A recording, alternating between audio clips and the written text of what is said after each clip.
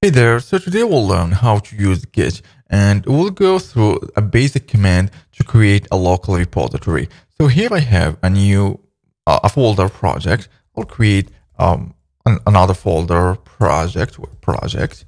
Okay, and let's just create some files within this web project. And let's just go for some folders, images, CSS, and okay, let's just go for images, CSS, and GS. And I'll create a new file, index.html. And within this HTML file, let's just add a headline. Go for hello, save that. And I'll enter this image folder and download an image. Okay. And let's just create some files within the CSS folder. Okay, we'll go for main CSS, and within the GS, I'll go for main GS. Okay, now what do I have here? I have a project with some files, CSS files, images, and GS files, JavaScript files, and an JavaScript file and an index.html.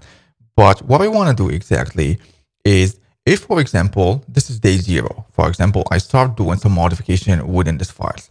But in day 20, as an example, I do another modifications, but I want to get into what I already done in day 0 or in day 1 or in day 2 or whatever. So I want to track the modification and track the history of the modification that I will do through the whole process on creating my project or the web project. Okay, to do that manually, so we can do that manually. You can just keep copying the same file. So for example, if I do a modification of this index.html file, okay, I just need to move first to copy this folder. Let's just copy this web project. I need to copy this web project to another web project version 2.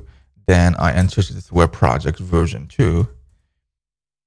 Then I open this index.html and I do a modification as an example. Now I have two versions. So a version which has the first modification and the version which has the second modification.